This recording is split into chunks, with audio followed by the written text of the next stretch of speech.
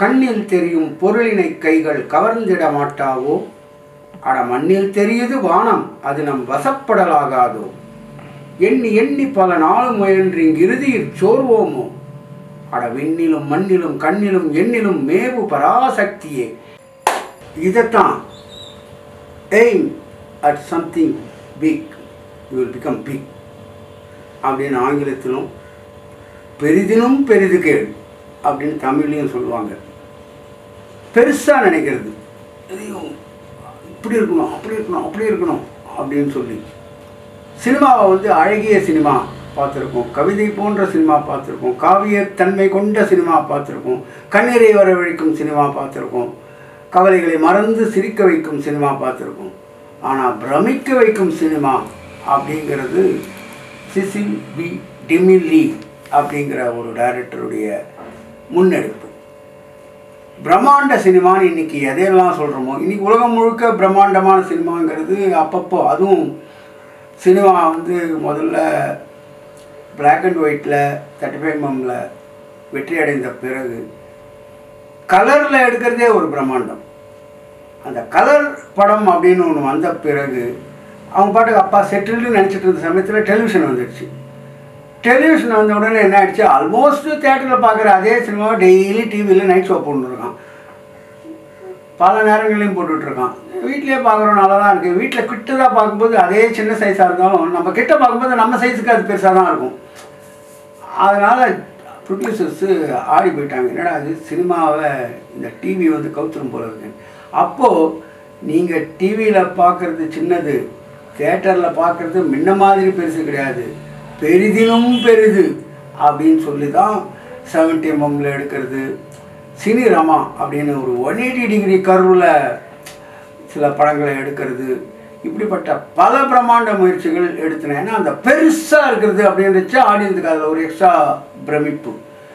இந்த பிரமிப்பினுடைய இன்னொரு அடையாளம் தான் எடுக்கிற அந்த பிளாக் அண்ட் ஒயிட் 35 படத்திலேயே ஏற்கனவே D.W. கிரிஃபித் அதுக்கான ஆரம்ப விதையை போட்டிருக்காருன்னு நான் சொல்லியிருக்கேன். அவருடைய intolerance, birth of a nation, இதிலெல்லாம் அவர் க்ரியேட் பண்ண அந்த க்ரௌட், அந்த செட், அதெல்லாம். பட் 1934 சவுண்ட் டாக்கி அப்படிங்கிறது வந்து சினிமா ஒரு முழுமையான சினிமா ஆன பிறகு அந்த சவுண்டையும் அந்த விஷுவலையும் மிக மிக பெரிய ஒரு பிரமிப்பை உண்டாக்கும் ஒரு சாதனமாக பயன்படுத்தினவர் தான் சிசில்.b.demille. இவருடைய இந்த கிளியோபாட்ரா அப்படிங்கிற படம் ஆடியன்ஸை, உலகம் முழுக்க இருக்கிற ஆடியன்ஸை அந்த அளவுக்கு ஒரு பிரமிப்பின் உச்சத்துக்கே கொண்டு போச்சு. குறிப்பாக இந்த கிளியோபாட்ராங்கிற அந்த கதை பார்த்திங்கன்னா, அது ஒரு கதை, ஷேக்ஸ்பியர் வேறு அதை பற்றி நிறைய எழுதியிருக்காரு. Julius Caesar, Antony and Cleopatra, இதெல்லாம் அந்த காலத்தில் காலேஜ் படிக்கிறவங்களுக்கெல்லாம் இந்த கிளியோபாட்ரா, ஆண்டனி ஸ்பீச், இதெல்லாம் வேறு ரொம்ப பிரபலம். College நாடகங்கள்லாம் English medium BA literature படிக்கிற பசங்கள்லாம் ஆனுவல் டேயில் இதுலேருந்து ஒரு காட்சி போடுவாங்க. இதே மாதிரி ரோமியோ ஜூலியட், ஷைலக், இதெல்லாம் ஒரு பிரபலமாக இருந்த ஒரு காலகட்டம். அப்போது கிளியோபாட்ராங்கிறது ஓரளவுக்கு எல்லாருக்குமே அது ஒரு பெரிய உலக அழகி அப்படின்லாம் வேறு ஒரு பேர் உண்டு. ஆனால் வரலாற்று ரீதியாக ஒன்றும் பெரிய அழகெல்லாம் கிடையாது, ஒரு மாதிரி கற்பாக இருப்பா அப்படின்னா. பட் அவளுக்கு உலகம் முழுக்க கொடுக்குற ஒரு அதிகாரப்பூர்வமான தகவல் என்னென்னா, ஷீ இஸ் எ செடக்ட்ரஸ். அதாவது தமிழில் சொன்னால் நல்லாவே இல்லை, இங்கிலீஷில் சொன்னால் மட்டும் நல்லா இருக்கா, இருந்தாலும் தமிழ்லையும் சொல்கிறேன், ஆள்மயக்கி அப்படின்னு தான் அந்த பெண்ணுக்கு சரித்திரம் சூட்டுகிற ஒரு புகழ் மாலை. அவங்க ஜூலியஸ் சீசர்ன்ற ஒரு பெரிய அரசனை கல்யாணம் பண்ணிக்கிட்டாங்க, அவனுக்கு ஒரு குழந்தையும் வருது. அதுக்கப்புறம் அவனை விட்டு ஆண்டனிங்கிற ஒருத்தரை லவ் பண்ணாங்க. அதுக்கப்புறம் அது முடிஞ்சு கடைசியில் வாழ்க்கையின் இறுதியில் அவங்க வளர்த்த ஒரு பொட்டியில் ஒரு பாம்பை வளர்த்துருப்பாங்க. அந்த பொட்டியை திறந்து அதுக்குள்ளே கை விட்டு அந்த பாம்பு கொத்த விட்டு செத்து போயிடுறாங்க. இப்படி ஒரு தற்கொலை, இதெல்லாம் சேர்ந்து அந்த கிளியோபாட்ராங்கிற அந்த பெண்ணை ஒரு ஏதோ ஒரு காவியத்தன்மை கொண்ட ஒரு கதாபாத்திரமாக ஆக்கிடுச்சு. ஸோ இந்த கதை, அந்த கதை நடந்ததாக சொல்லப்படும் அந்த காலகட்டம், அப்போ இருந்த அந்த ரோமானிய பேரரசு, அதை சுற்றி இருக்கிற நாடுகளுக்குள்ளேயே இருக்கிற அந்த போர்கள், அதெல்லாம் வச்சு ஒரு படம் பண்ணால் பிரம்மாண்டமாக இருக்கும்னு சொல்லிட்டு இவர் பண்ணது தான் இந்த 1934 black and white Cleopatra.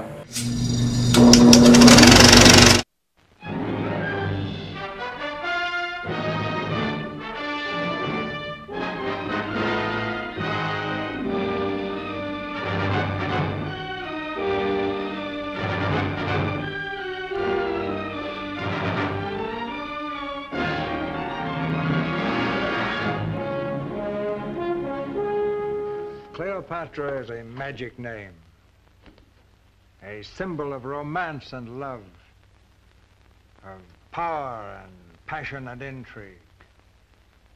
Cleopatra has been glorified in all the arts and by writers from Plutarch here to Shakespeare to Shaw. Yet she still remains a mystery, eternal as the Sphinx. I made this picture because the historical facts of her life are far more fascinating than any fiction. How she schemed to meet her conqueror and save her throne. Observe, Caesar, a most unusual design. Well! Greetings to Caesar from Egypt. Very amusing joke. Very good. But I'm too busy.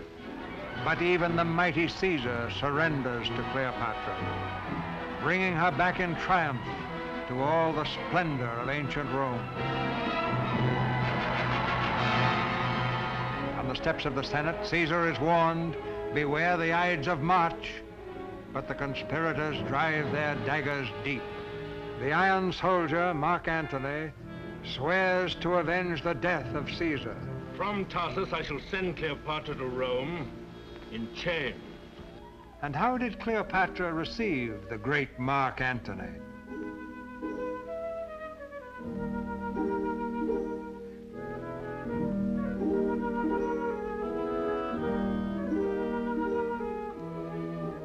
Antony finds that all the legions of Rome are not as strong as the soft white arms of Egypt.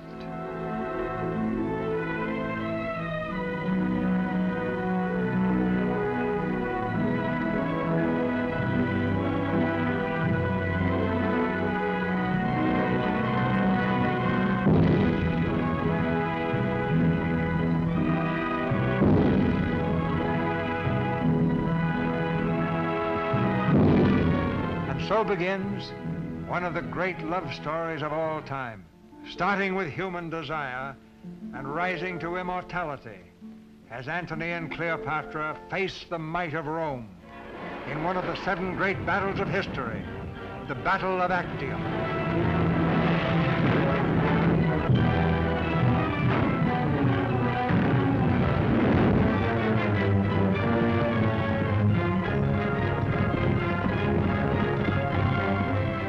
Drama, in song, in story. 4 great loves have been told over and over again. Romeo and Juliet, Samson and Delilah, Tristan and Isolde, Antony and Cleopatra. 2 of these I have brought to the screen. Who shall say which is the greatest love? Now don't decide until you have seen Cleopatra.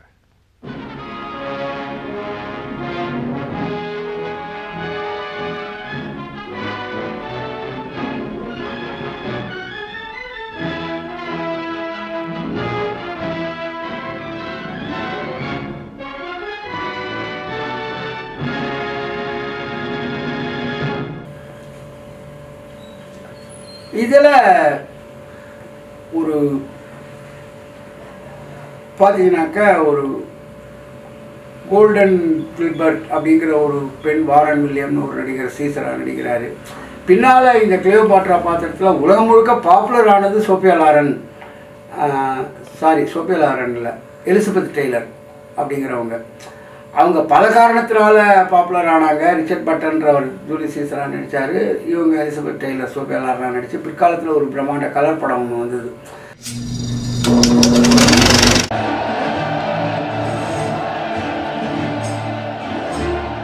has been called the most expensive motion picture ever made. Hail, Antony's Legion! It has been called the biggest flop of all time. You will kneel. I will what? On your knees. It is known as a film that nearly bankrupted a Hollywood studio. Am I to understand, then, that you feel free to do with me whatever you want? Whenever you want? And a scandal that sent the press into a feeding frenzy. Anthony, how will I live? That had the public begging for more. Everything that I shall ever want to hold or look upon or have or be is here now. For nearly 4 decades, the story of Cleopatra has been shrouded in rumor and marred by gossip. It is one of the most famous and infamous stories ever put on film. Where is Egypt? But behind the spectacle is a true story as compelling and as tragic as anything seen on the screen. It was a story that changed lives, and a film that changed Hollywood forever. அவங்க ஏற்கனவே 8 முறை திருமணம் செய்து தன்னை விட 45 வயது குறைந்த ஒருவரை திருமணம் செய்து இப்படி பல விதத்திலும் புரட்சிகரமான ஒரு லிபரேட்டட் உமனாக இருந்த ஒரு நடிகை. அதனாலும் சேர்ந்து அவங்க கிளியோபாட்ராவா நடித்தது ஒரு பிரமிக்கத்தக்க ஒரு விஷயமாக இருந்தது. ஆனாலும் இந்த முதல் படம் பிளாக் அண்ட் ஒயிட்டில் சிசில்.பி.demille எடுத்த படத்தில் அந்த பிளாக் அண்ட் ஒயிட் காட்சிகள், அந்த க்ரௌடு, அந்த ஸ்பின்ஸ் மாதிரி ஒரு வடிவத்தில் அந்த பெண் கிளியோபாட்ரா அந்த நகருக்கு விஜயம் செய்கிற அந்த காட்சி, 2 பக்கமும் மக்கள் எல்லாம் பிளாக் அண்ட் ஒயிட்லேயே அப்படி ஒரு பிரம்மாண்டத்தை உருவாக்கினார். அதை தவிர இன்னொரு பெரிய அதிசயத்தை இந்த படத்தில் பண்ணார். பொதுவாக ஒரு விஷயத்தை நான் ஃப்ராங்காக சொல்கிறேன். சிசில்.பி.demille வந்து ஒரு தரமான படங்களை இயக்கிய ஒரு நல்ல இயக்குனர் அப்படிங்கிற அந்த வரிசையில் எல்லாம் வைக்கக்கூடிய ஒரு டைரக்டர் கிடையாது. ஆக்சுவலி அவர் வாழ்நாளில் அவர் கிரிட்டிக்ஸால் பாராட்டப்பட்டதே ரொம்ப கம்மி. ஆஸ் எ டைரக்டர் ஒரு சிறந்த இயக்கத்தன்மையை வெளிப்படுத்தணும் அப்படிலாம் அவருக்கு ஒன்றும் பெரிய பேர்லாம் கிடையாது. அவரும் அதை பற்றி கவலைப்பட்டது கிடையாது. அந்த பிரமிப்பு, அந்த ஷோ, அந்த செட்டு, அந்த க்ரௌடு, அந்த பிரம்மாண்டம், ஆடியன்ஸ் அப்படியே மேமறந்து போக வைக்கணும், இதுதான் அவருடைய நோக்கம். அதை அவர் மிக மிக பெரிய அளவில் செஞ்சார். அதன் மூலம் இந்த கிளியோபாட்ரா மூலம் அவர் பிக் பேங். பட் இதுக்கு முன்னாலேயே அவர் ஒரு 15 சைலண்ட் மூவி டாக்கி வரத்துக்கு முன்னாலேயே பல படங்களை எடுத்திருக்கார். அதில் ஒரு முக்கியமான படம், அவர் பெரும்பாலான வெற்றி படங்கள்லாம் பார்த்திங்கன்னா இந்த பிரம்மாண்ட படங்களின் வரிசையில் கிளியோபாட்ராவை தொடர்ந்து சாம்சன் அண்ட் டிலைலா அப்படின்னு ஒரு படம். அது ஒரு வகையான பைபிளில் இருக்கிற ஒரு கதை, இந்த ரோமியோ ஜூலியட் மாதிரி அது ஒரு வகையான காதல் கதை. அந்த கதையை பிரம்மாண்டமாக எடுத்தார். அதுக்கப்புறம் கிங் ஆஃப் கிங்ஸ் அப்படின்னு ஒரு படம். அது வந்து கிங் அப்படி இயேசு ராஜா அப்படின்னு சொல்லுவாங்க, அதெல்லாம் கேள்விப்பட்டிருப்பீங்க. கிங் கிறிஸ்ட் அப்படின்னு கூட ஒரு ஸ்கூல் பார்த்துருக்கேன் நான். அதனால் அந்த அர்த்தத்தில் கிங் ஆஃப் கிங்ஸ் அப்படின்னே இயேசுவினுடைய ஒரு வாழ்க்கையை பற்றின ஒரு படத்தை பிரம்மாண்டமாக, இயேசுவின் வாழ்க்கையில் பிரம்மாண்டம் எங்கே இருக்குதுன்னு நீங்கள் நினைக்கலாம். சிசில்.பி.demilleக்கு மட்டும் அது பிரம்மாண்டமாக காட்ட தெரிஞ்சுது. இயேசுவின் வரலாற்றை அப்படி ஒரு பிரம்மாண்ட படமாக அவர் கிங் ஆஃப் கிங்ஸ்ன்னு எடுத்து அமெரிக்காவையும் உலக நாடுகளையும் மிரண்டு போக வச்சார். அப்படிப்பட்டவர் இந்த பிளாக் அண்ட் ஒயிட் கிளியோபாட்ரா எடுக்கிறதுக்கு முன்னாலேயே அதே பைபிள் சார்ந்த இன்னொரு முக்கியமான கதையான 10 commandments அப்படிங்கிற, அது வந்து அவங்களுக்கு ஒரு 10 கட்டளைகள் அப்படின்னு ஒன்று இருக்குது. கிறிஸ்தவர்களை கேட்டால், என்னுடைய ஃப்ரெண்டாக இருக்கிற எந்த கிறிஸ்டியன் ஸ்டூடெண்ட்டை கேட்டாலும் அது தெரிய சான்றான், அது என்ன பண்ணுறதுன்னு தெரில. பட் உலகம் முழுக்க இருக்கிற அந்த கிறிஸ்தவர்களுக்கெல்லாம் அந்த 10 கட்டளைகள்ன்றது முக்கியம். பின்னால் வந்து கிறிஸ்டாப் ஜானுசின்னு நினைக்கிறேன், அவர் வந்து டெக்கலாக்னு ஒரு படம் எடுத்தார். டெக்கலாக்னாலே 10 கதைகள் அப்படின்னு ஒரு அர்த்தம் போலந்து மொழியில். அதில் அந்த ஒவ்வொரு கட்டளைக்கும் அடிப்படையாக கொண்டு ஒரு 1 hour டெலிஃபில்ம், அது மாதிரி அவர் ஒரு 10 டெலிஃபில்ம் எடுத்தார். அந்த அளவுக்கு அந்த 10 commandmentsன்றது அவங்களுடைய வாழ்க்கையிலையும் அவங்களுடைய மதம் சார்ந்த விஷயங்கள்லையும் ரொம்ப முக்கியத்துவம் பெறுகிற ஒரு விஷயம். இதை சிசில்.பி.demille இந்த பிளாக் அண்ட் ஒயிட் படம் எடுக்கிறதுக்கு முன்னாலேயே சைலண்ட் படமாகவே ஒரு வாட்டி 1918 10 கமாண்ட்மெண்ட்ஸ்னு ஒன்று எடுத்தார். ஆனால் டிமில்லியோட அந்த பிரம்மாண்டத்துக்கு சைலண்ட் சினிமாவே முதல்ல ஒத்து வரல. அதில் அவர் திருப்தியாக நினச்ச மாதிரி சவுண்ட் வந்ததுக்கப்புறம் கிளியோபாட்ரா எடுத்ததில் அவர் ப்ரூவ் ஆயிடுச்சு. ஆஹா, நம்ம இனிமேல் கலக்கலாம். அப்படி அவர் பிற்காலத்தில் கலரில், டெக்னிக் கலரில், ஒயிட் ஸ்க்ரீனில் அதே 10 கமாண்ட்மெண்ட்ஸை மிக பிரம்மாண்டமாக எடுத்தார். ரெட் சி, அதாவது செங்கடல் அப்படின்னு சொல்லுவாங்க. மெடிட்ரேனியன் சி, செங்கடல், அதெல்லாம் நீங்கள் மேப்பில் பார்த்தீங்கன்னா தெரியும், வேர்ல்டு மேப்பில். அது இவங்களுக்காக 2ஆக பிரிந்து வழிவிடுகிறது. அப்படியே இவங்க அப்படியே நடந்து கூட்டத்தோடு போயிடுறாங்க. பின்னால் வந்த அரசனுடைய படைகள் கிட்ட நெருங்கும்போது அந்த கடல் பழையபடி ஒன்று சேருது. அவங்களால கடலில் விழுறாங்க. மீதி பேர் அப்படியே தரையிலேருந்து திரும்பி ஓடி வந்துடுறாங்க. இந்த காட்சியை எடுக்கும்போது ஆக்சுவலி ஒரு மிக பிரம்மாண்டமான ஒரு தொட்டி மாதிரி 2 பக்கம் பண்ணி அதில் தண்ணீர் ஒப்பி அது 2த்தையும் கிட்ட ஒரு லெவர் இழுத்தால் அந்த 2 தொட்டியும் அப்படியே நகரும். நகர்ந்தால் நடுவில் தண்ணி இல்லாத அந்த தரை தெரியும். சேர்ந்தால் மொத்தமாக தண்ணியாக தெரியும். அந்த தண்ணி வெறும் தண்ணியாக தெரியக்கூடாது, கடலாக தெரியணும்னு மோட்டார்லாம் யூஸ் பண்ணி அதுக்கு அந்த நுரைகள் கடல் அடித்து அந்த ஃபீல் கொடுக்குறது இத்தனையும் பண்ணி இதுக்கேற்ற மாதிரி லைட்டிங் எல்லாம் பண்ணி பேக்ரவுண்டு பின்னணி வந்து அந்த ஸ்கை, தூரத்து ஸ்கை, அதில் ஒரு ரெட்டிஷ் டிண்டெல்லாம் கொடுத்து அப்படி சொன்னால் நம்ப முடியாது. சிஜின்னு இன்றைக்கி சாதாரணமாக பண்ணிகிட்ருக்காங்க.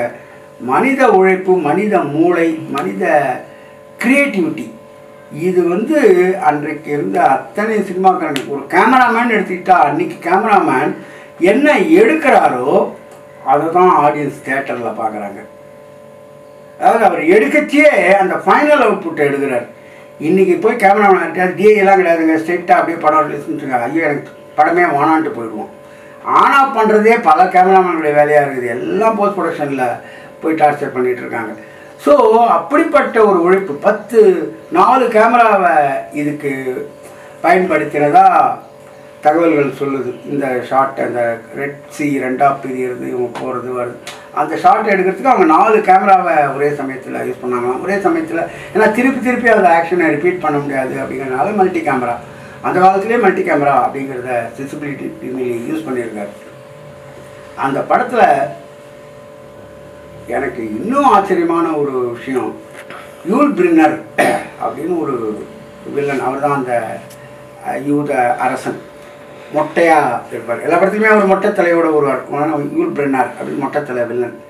அவர் ரொம்ப அற்புதமாக நடிப்பார். அதில் கிளைமேக்ஸில் இந்த மாதிரி மோசஸ் போனார், கடலே அவங்களுக்கு வழி விட்டுருச்சு, பெரிய அதிசயம்லாம் கேட்டவுடனே பஞ்ச் லைன், ஸ்மார்ட் லைன் இன்றைக்கி சொல்கிறேன், உலகம் முழுக்க மிரண்டு போக வச்ச ஒரு சிம்பிளான லைன். ஆனால் உலகம் முழுக்க அதை என்ன வார்த்தை, ஒரு வார்த்தையில் எவ்வளோ விஷயத்த சொல்லிட்டான் அப்படிங்கிற மாதிரி.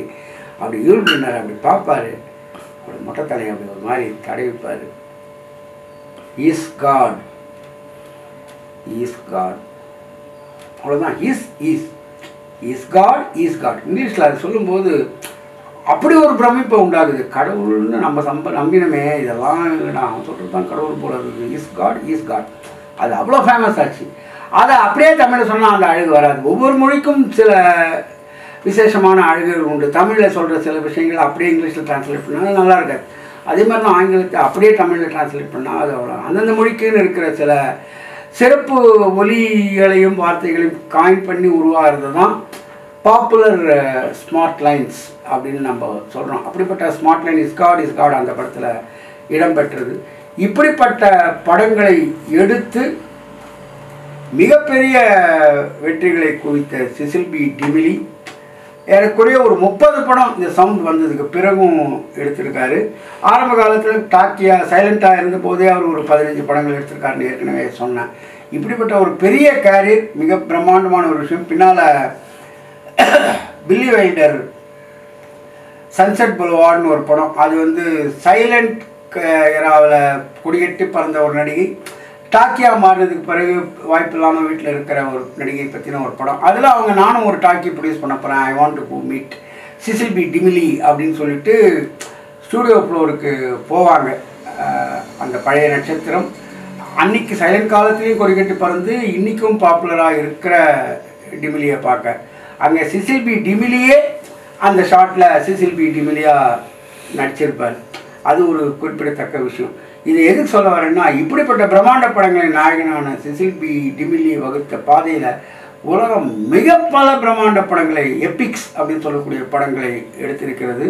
அதில் ரொம்ப முக்கியமான இன்னொரு எபிக் வந்து pen-her.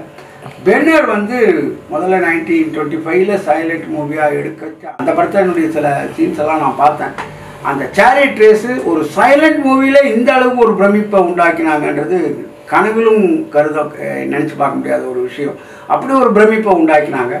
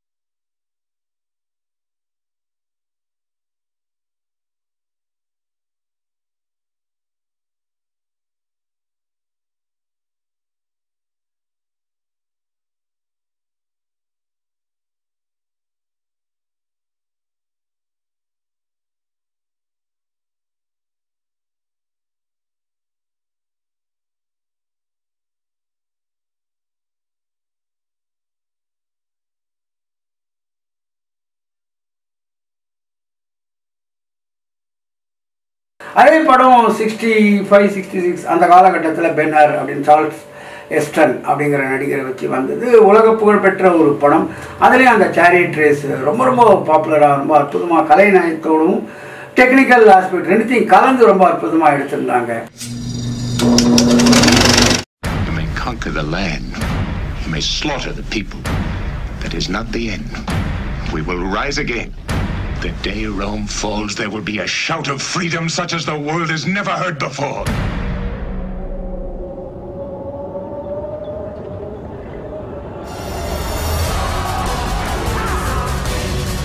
I believe in the past of my people and in their future. You are a conquered people. Kill me and your mother and sister will die today. Judah! May God grant me vengeance.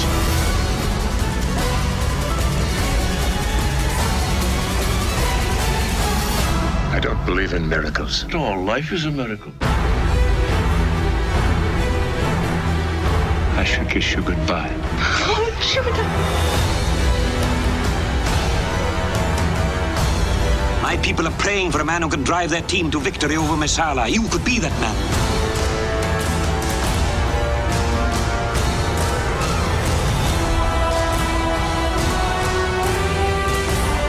My earliest memory of my dad is from the set of Ben-hur. The one that really stands out in my mind is he used to give me rides in the chariot. How could that not stick in the memory of a young man? If you stay here, you will find yourself part of this tragedy. I am already part of this tragedy.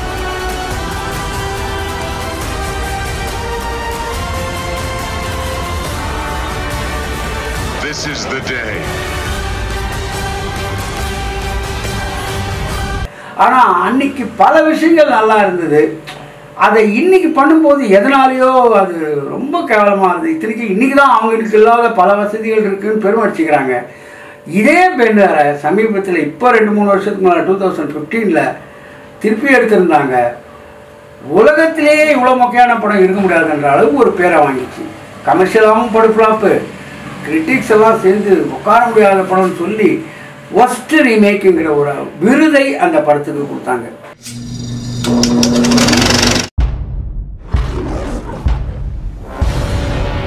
No matter where you're from, this ship is your body. That drum is your heartbeat. And your God is the glory of Rome. Praise for impact.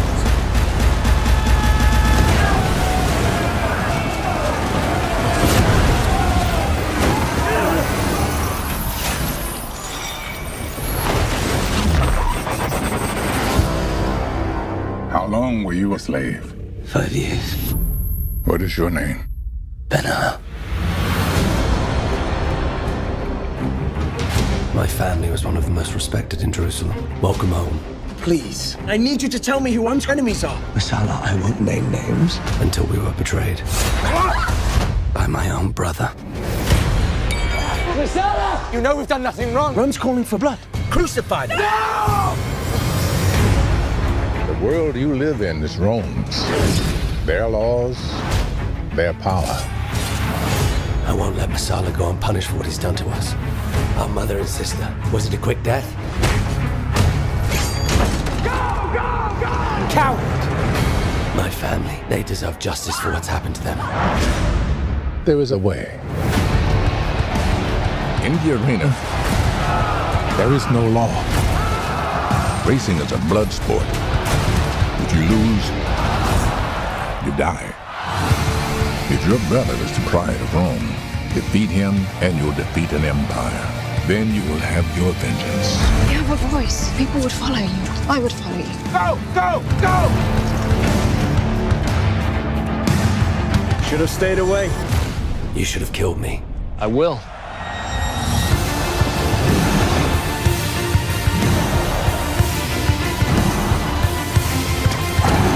Remember, first to finish, last to die. Are we having fun now, brother? Stand and fight! Stand up now! அது காரணம் அந்த திமிர். நாங்கள் digital ஆகிட்டோம், எல்லாத்தையும் போஸ்ட்டில் பார்த்துப்போம், எல்லாத்தையும் ஸோ போஸ்ட்டில் எல்லாத்தையும் பார்த்துப்போன்ற எண்ணம் வரும்போது ப்ரெசண்ட்டில் நீ 0 அப்படின்னு ஆயிடுது. ப்ரெசண்ட்டில் 0வாக இருக்கிறவன் போஸ்ட்டில் இன்னும் பல 0களைத்தான் சேர்த்துக்கொள்ள முடியும். அதுதான் இன்னைக்கு டெக்னாலஜியில் நாங்கள் கலக்கிறோம் பாருங்க. எடுத்து மண்ணை கவிய இந்த பெண்கள் அதை பார்க்கும்போது தமிழ், அதுக்கப்புறம் இந்தியிலும் சரி, முகலே ஆஜம், பக்கீசா அப்படின்லாம் பல படங்கள் வந்தது. தமிழில் கர்ணன், கட்டபொம்மன், இந்த மாதிரி பல பிரம்மாண்டங்கள் வந்தது. அதில் குறிப்பாக சொல்ல வேண்டியது வாசன். டிமில்லி, இந்தியாவின் சிசில்.பி.demilleனே பேர் வாங்கினவர். உலக அரங்கில் சந்திரலேகா படத்தினுடைய அந்த ட்ரம் சீன், அவராவது 4 கேமரா வச்சு எடுத்தார். அந்த ரெட் சி பழக்கிறது, இவர் ட்ரம் சீனை 10 கேமரா வச்சு எடுத்தார். ஏறக்குறைய 10 நாள், ஏறக்குறைய ஒரு சொல்லுவாங்க 2 லட்சம் ஃபீட் எடுத்ததா சொல்லுவாங்க. இல்லை அது கொஞ்சம் மிகையாக கூட இருக்கலாம். பட் அப்படிப்பட்ட ஒரு உழைப்பு அந்த ட்ரம் சீக்வன்ஸு. இன்றைக்கி பார்த்தாலும் அந்த ட்ரம் சீக்வன்ஸினுடைய பிரமிப்பு, பிரம்மாண்டம் எந்த படத்துலையும் பின்னால் வரலை அப்படின்னு சொல்லலாம்.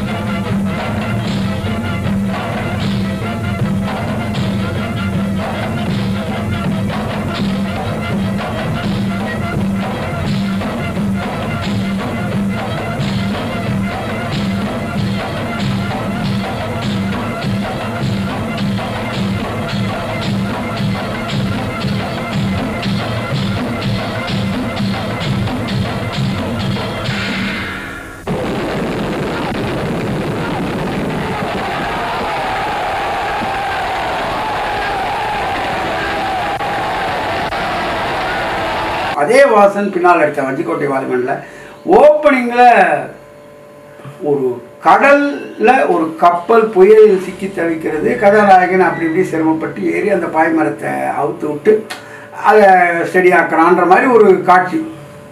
அதை எவ்வளோ அற்புதமாக வெறும் ஃப்ளோரில் இன்டோரில் அந்த செட்டு, அந்த கப்பல், அந்த பேக் ப்ரொஜெக்ஷன், இதை வச்சு அந்த கட்டிங், அந்த சவுண்டு, இதெல்லாம் ப்ரில்லியண்ட்டாக யூஸ் பண்ணி இன்றைக்கி பார்த்தாலும் வஞ்சிக்கோட்டை வாழனுடைய ஓப்பனிங் அந்த படகு புயலில் சிக்கி தவிக்கும் காட்சி அந்த வேர்ல்டு லெவலுக்கு எடுத்திருப்பாங்க. அதெல்லாம் காரணம் கலைஞர்கள் டெடிகேட்டடாக இருந்தாங்க, சின்சியராக இருந்தாங்க, சீரியஸாக இருந்தாங்க. அந்த மூணுமே இல்லை, எல்லாமே விளையாட்டு. அசோகான்னு ஒரு படம், அசோக சக்கரவர்த்தி பற்றி நம்மளாம் கேள்விப்பட்டிருக்கோம். அவர் வாழ்க்கையை ஷாருக் கான் அசோகர் அப்படின்ற ரோல், அந்த படத்தெல்லாம் நான் போய் ஏன் பார்க்குறேன். நம்மூர் தலை அஜித் அதில் ஷாருக் கானுடைய தம்பி கேரக்டராக நெகட்டிவ் ரோல் பண்ணுறாருன்னு கேள்விப்பட்டேன். நான் அந்த படத்தை போய் நான் பார்த்தேன். ஐயோ, அவ்வளோ கேவலமாகலாம் ஒரு சரித்திர படத்தை பார்க்குறதுக்கு மனசு ரொம்ப கஷ்டமாக இருந்துச்சு. சரித்திர படம்னா நம்மளாம் அந்த காலத்தில் உலக அளவிலும் சரி, தமிழையும் சிவாஜி போன்றவர்களுடைய அந்த கெட்டப்பு அதெல்லாம் பார்த்து அது உண்மையாக போயோ கட்டபொம்மன் சிவாஜி மாதிரி தான் இருந்தாலும் எந்த காரணமும் கிடையாது, அவன் காட்டா மாதிரி கூட தெரிஞ்சிருக்கலாம். ஆனால் மக்கள் மனதில் சரித்திர கதாபாத்திரங்கள் இப்படி இருப்பார்கள் அப்படின்னு ஒரு பிம்பத்தை கட்ட அமைச்சிட்டோம். அதை மீறி ஷாருக் கான் அசோக சக்கரவர்த்தியை பார்க்கும்போதே சகிக்க முடியல. நல்ல வேளை அந்த படம் ஓடலன்னு சொன்னாங்க, ஓடிந்துன்னா ஆரம்பம் மண்டை காஞ்சிருப்பேன். அதே மாதிரி தமிழையும் பல ஆபத்துமான, தெலுங்கில் ஓரளவுக்கு அவங்க கொஞ்சம் எடுக்கிற விதத்தில் அவங்களுடைய தெலுங்குத்தனம் நம்ம கொஞ்சம் வழக்கமாக கிண்டல் பண்ணுற சில விஷயங்கள் இருக்கலாம். பட் என்டிஆரே தானவீர சோழக்காரனான்னு ஒரு படம் அவ்வளோ பிரம்மாண்டமாக எடுத்தார். நிறைய பிரம்மாண்ட படங்கள் அவங்களும் எடுக்கிறாங்க. அவருடைய சன் பாலகிருஷ்ணா இப்போது சைனி அப்படின்னு ஒரு படம், ஒரு நல்ல 3000 வருடங்களுக்கு முற்பட்ட இந்தியாவை சித்தரிக்கிற ஒரு படத்தை ஓரளவுக்கு ஒரு ஃபீலோடு எடுத்திருந்தார். அதுலேயும் கிராஃபிக்ஸ் அதெல்லாம் தெரிஞ்சுது, பட் அந்த ஃபீல் கொஞ்சம் நேச்சுரலாக இருந்தது. ஆனால் பொதுவாக நம்ம சமப் பண்ண வேண்டிய ஒரு விஷயம், சரித்திர படங்கள் அப்படிங்கிறத செய்யறதுக்கும் ஒரு தகுதி வேணும். அதுக்கான இமேஜினேஷன், அதுக்கான க்ரியேட்டிவிட்டி, அதுக்கான சீரியஸ்னஸ், டெடிக்கேஷன், அதை நடிக்கிறதுக்கான அபிலிட்டியும் மக்கள் மனதில் அந்த கதாபாத்திரங்களை பதிய வைப்பதற்கான ஒரு தோற்றம் இருக்கணும். அதெல்லாம் இல்லை அப்படின்னு சொல்லி நாங்கள் கிராஃபிக்ஸ் வச்சு கலக்கிறோன்னு இன்றைக்கி எடுத்து கொச்சடையெல்லாம் பார்த்து கடுப்பாயிட்டோம். அது அந்த பொம்மையை பார்க்கறதுக்காக சினிமான்னு ஒன்று தேட்டர் காசு கொடுத்து போய் பார்த்தோன்ற மாதிரி ஆகிப்போச்சு. இன்றைக்கி ஒரு மிகப்பெரிய தமிழ்நாட்டின் இலக்கியம், பெரிய நாவல்னு சொல்லக்கூடிய சரித்திர நாவல் சொல்கிற ஒன்றத்தை படம் எடுக்கிறாங்க. அதனுடைய சில ஃபஸ்ட் லுக் போஸ்டர், சில நடிகர்களெல்லாம் பார்க்கும்போது பகீர்னுது. ஐயோ, அந்த கற்பனையிலாவது அந்த நாவல் ரொம்ப அற்புதமாக இருக்குது. பல பேருடைய மனசில் அதை இவங்க சதைக்க போகிறாங்களோன்னு ஒரு வருத்தமாக இருக்குது. நல்லா பண்ணால் நானே தான் வாய் திறந்து பாராட்ட போகிறேன். ஆனால் நமக்கு வராது அப்படின்னா அதை விடுறது ஒரு கௌரவம். மிகச்சிறந்த கலைஞர்களை மதிக்கும் விதம், அவர்களை மீண்டும் நாங்கள் அவர்களை போல செய்கிறோம் என்று செய்யாமல் இருப்பது தான் என்பதை பணிவோடு தெரிவித்துக் கொள்கிறேன்.